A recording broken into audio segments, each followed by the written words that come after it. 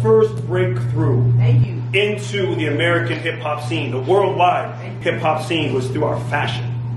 If you watch Mary J. Blige, Real Love, she's wearing a Two Black Guys jersey.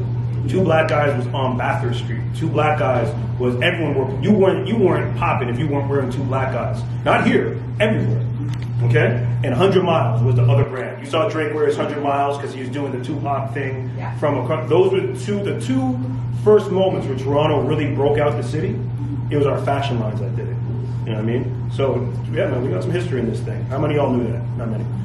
So, a few in the back. We got one. That's one here, baby. To keep the, you know what I'm saying? Keep the oral history of Toronto.